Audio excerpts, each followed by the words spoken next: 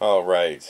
I have to keep reminding myself that the American people are not so much naive as kind. And because you're fair and honest, you expect others to be fair and honest. And you have no idea how corrupt your government is. It's obvious. You have no idea how corrupt the GOP is. Right? They're not counting votes fairly. They're just not going to. Yesterday was a great, great day, people. Yesterday was a fabulous day. Not just because the Giants beat the Patriots, as if I care. I watched the game, managed to watch a couple of commercials. But anyway, the idea is people woke up yesterday. Not the mass of the American people who were happy with their pan et circus. Pan et circus. Right? But the Paul people woke up yesterday because they realized that in Nevada something went wrong. Finally, right? Now, all of a sudden, I'm not a conspiracy theorist. Now, all of a sudden, people are crying foul. And the mainstream media is covering as best as they can, writing out stories about how, oh, the Paul people crashed that meeting, because they were expecting that they were going to cover that, and it was going to be a great cover story for showing Romney and Gingrich winning. But oops, Ron Paul won because they counted the votes in front of cameras. Oops. And then the press in Nevada saying, oh, don't worry, there was no vote fraud, though. It was just a slow count, and it was laborious to count by hand all those ballots, and it took a long time. But don't worry, there was no vote fraud. And you know there was vote fraud, because in every other state, even with vote fraud, Ron Paul picked up huge amounts of people. Right? But not in Nevada. Right? Do you believe that? You ever met a former Ron Paul supporter? Have you ever met somebody who was like, yeah, I used to be for Ron Paul, but now I'm for Romney? It makes me choke. Yeah, there isn't one. Well, maybe there's one because it's a wild and diverse universe we live in. So there's infinite possibilities. There's probably one or two you could find, but overall, the mass, thousands and thousands of people, if they find out about Ron Paul, they stick with Ron Paul until the end. See, and there's nothing happens, but this movement grows because his positions are wildly popular. See, so that's one thing you have to believe. First, you have to believe that there's fewer Ron Paul supporters now than there were 4 years ago, and then you have to believe that the drug policy of Romney and Gingrich are more popular than the drug policy of Ron Paul, and his foreign policy, and his unlimited right to contract, and people being able to contract with one another, right? Contractual rights. So if a woman wants to contract for, money in exchange for whatever she wants, it should be allowed, right? Like I said, it was a great, great day because the most asleep, naive, sweet people. I mean, seriously, they are. I get angry, but at the same time, you have to realize the reason why they're so shocked and so surprised is because they believe in the American dream, which means that they're asleep, as our friend has told us more than a few times, right? Carlin's stand-up made it absolutely clear that by now, if you believe in the American dream, you believe the vote's secure, and it's just conspiracy theory that, they'd rig the vote, then, well, sorry for you. Yesterday was a rude awakening, wasn't it? Right? When they did the count, and you know in your heart, you know it. And there's even video, I'll put a linking video, and there'll be more videos linked of people that are surprised that Gingrich won, and they're Gingrich supporters. Like, it was all Ron Paul in here, and yet Gingrich somehow won. Ah, dear. I mean, it's just so ridiculous. See, they went too far, and I told you there'd be more and more brazen. He picked up in every other state, even in the states where there was just blatant vote fraud in Iowa, New Hampshire, and Florida, and so forth, South Carolina. He still picked up huge amounts, but not in Nevada. Not in Nevada, where he was already pretty popular, and where people are being able to say, hey, wait a minute, we all voted for Ron Paul. And then all the discrepancies I see there, people saying that they found out that they had to go back and vote because their vote wasn't counted, or there was some kind of screw up or mix up or whatever, right? Some kind of bungling. But don't worry, there was no vote fraud. Read that article. Don't worry, there's no vote fraud though. Okay, well, you people need to understand now, everywhere you need to watch every precinct. I've made this clear in all my videos, right? You have to go authenticate and verify. You need to watch every single precinct. And it's good, though. People calling the Attorney General, people calling the Secretary of State, what can we do about this? Right? Not just sitting on your hands like everybody else did in Iowa and New Hampshire and so forth. It's like people are angry. Ooh, beware, right? Beware the power of angry people in large numbers, right? You got ripped off. You did. You deserve to be angry, because it's a two-part thing, right? Your right to vote and your right to have your vote counted, and you know your vote wasn't counted.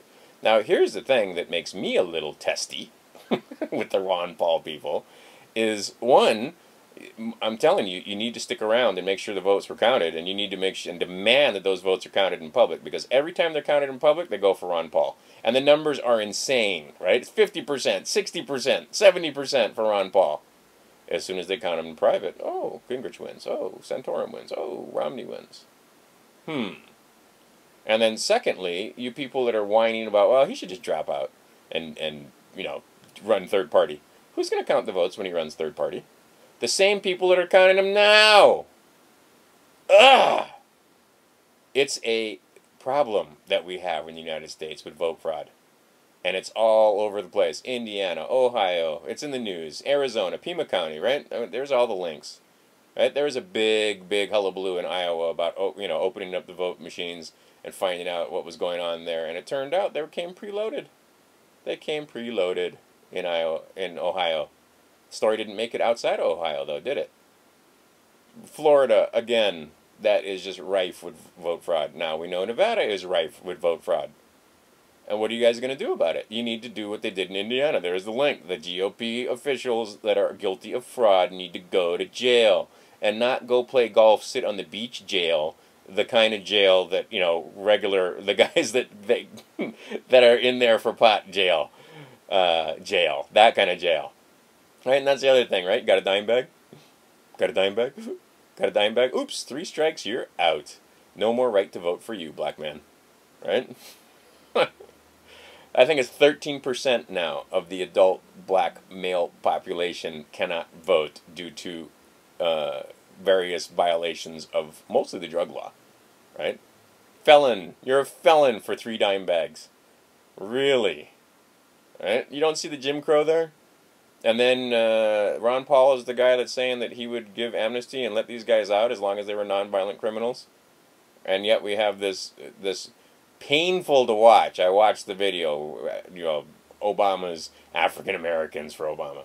Obama will stick the DEA on you and stick you in jail forever for $500 for the pot. You go to jail forever. And if you don't go to jail forever, when you get out, you can't vote. How's that working out for the black community? And not just the black community, Mexicans, anybody poor, right? Doesn't matter. Because you know that, rich white kids get busted with a dime bag. It's not even going to be on their record. It's just how it is. Don't even, anyway, we can get into the race war thing. We don't need to get into the race war because it's a side issue. What's the main issue, again? Other than the vote fraud is a pretty damn big issue. The main issue and why they're doing their best with the vote fraud to keep him out is the Federal Reserve. A private institution loans us our money at interest. Do you get it? It's a bonanza for the 1%. And look at all of our, right? And people are like, well, that's, some people are trying to say it's conspiracy theory and this and that about the Federal Reserve and how it helps the... Look at all of our past presidents and their quotes about whoever controls money and, the currency and credit, right, is absolute master of the economy. Rothschild even said that. I don't care who makes the laws as long as you let me print the currency. Everybody, there's direct quotes. This is not conspiracy theory, right? And who's the guy talking about it? It's Ron Paul. Why do they want to keep him out at all costs? Even when they have to go to blatant, and I mean blatant fraud in the primaries here, right? And like some of those guys, and this is the thing, you Republicans, you GOP party members that are participating in this, they don't care about you, right? As long, later, this is not going to stand. A lot of you guys are going to go to jail. A lot of people are going to wind up in jail, and nobody in the GOP is going to come and defend you or help you out. As long as you do your part now, though, they're happy, right? But when later down the road, when this all gets sorted out and people start getting prosecuted, nobody in the GOP is helping you out, right? They don't care.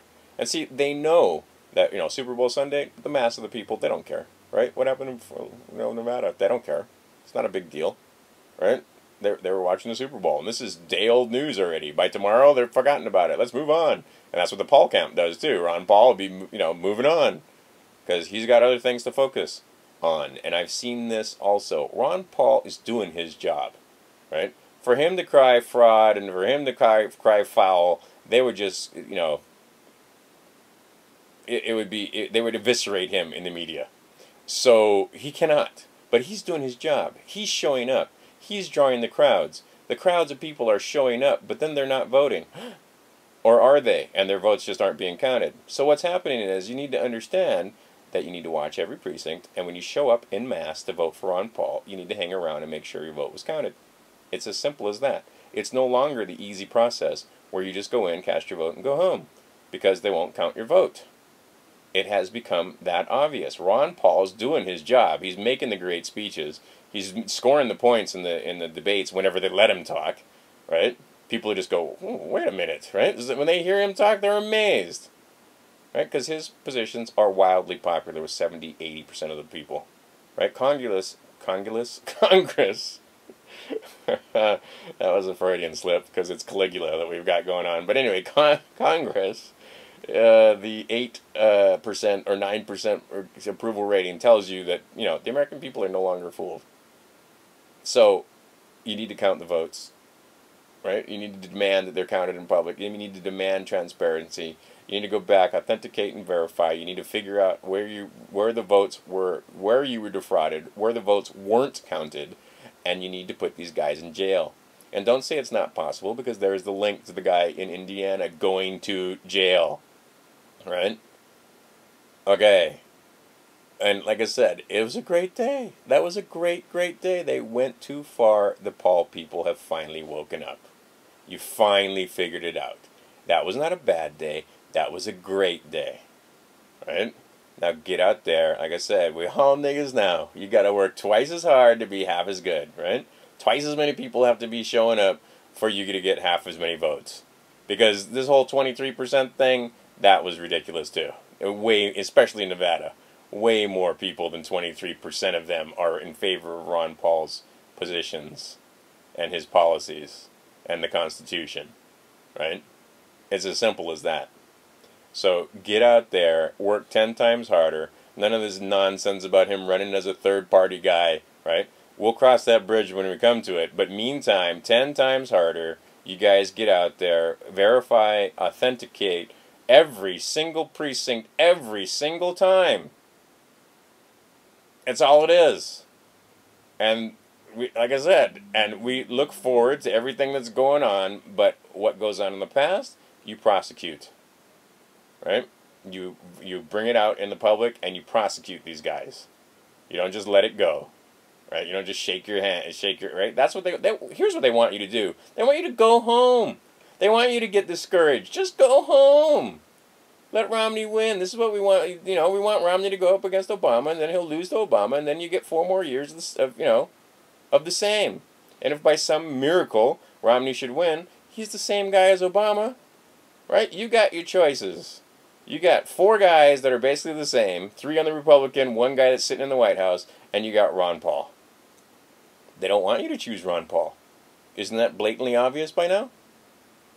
Right? So you're going to go home? Or are you going to work 10 times harder? Choose.